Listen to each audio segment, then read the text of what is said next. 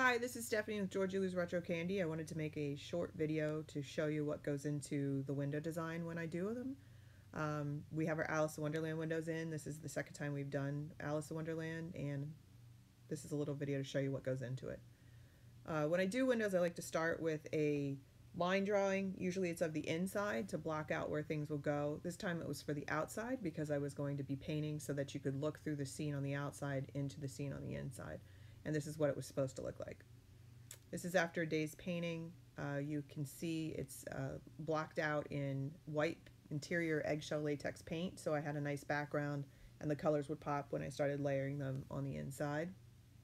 And everything's kind of there. And this is a detail of a day's painting on this section. You can see some of the details starting to come in, but there were things I didn't like the highlights on the mushrooms. I didn't put the detail yet on the teal ferns, and I had to go back and work on this some more. And this is the finished product. You can see the highlight's been knocked back on the mushroom, a lot more sort of detail going on. The ferns are detailed and have shading and so on.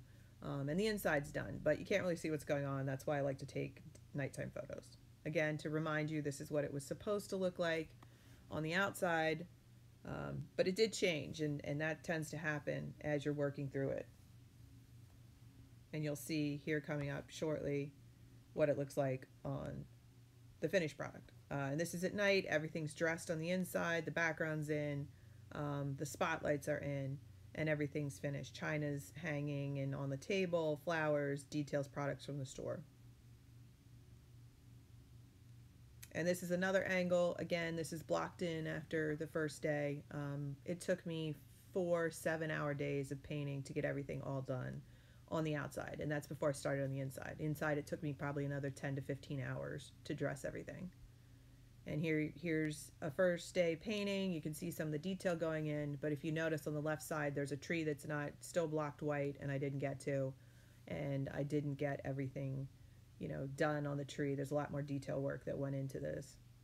Here it is, finished, and the inside's starting to get dressed, but it's not done. There's nothing on the table. The background's not in, and there's just a lot more work to do here. And this is all finished. Background's in, teacups, china on the table, flowers. The stand on the left has some stuff on it. I've added product into it, but this is the finished product. This is the other side, the Red Queen's window. I knew I wanted to do bleeding hearts and rose trees, but I wasn't really sure exactly what I was going to do. And the bleeding hearts I have upside down for some reason, but it was just a quick sketch to give me an idea of what I wanted to do. This is blocked in with the white interior paint again.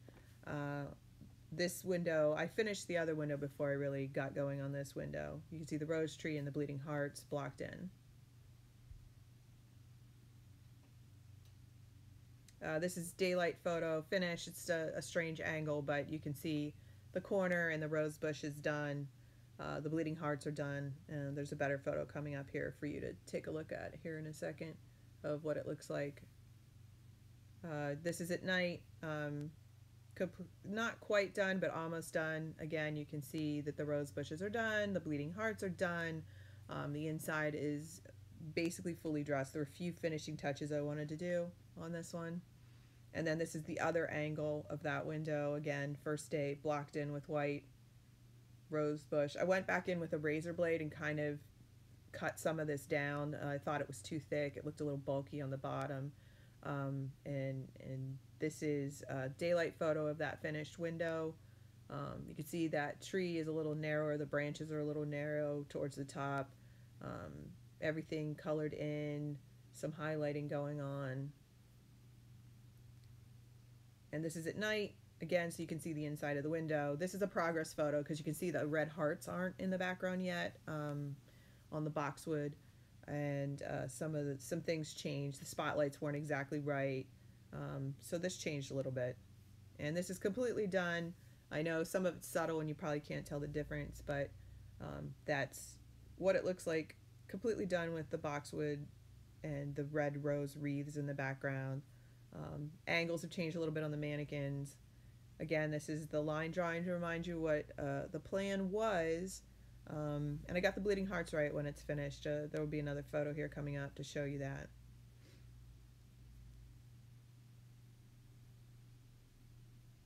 And that's finished. From the outside, sort of the same angle. You can see the bleeding hearts, the rose trees, the cards hanging in the window, some product put in the window, everything blocked out, lighted, spotlighted. So there you go. And that's how I do a window.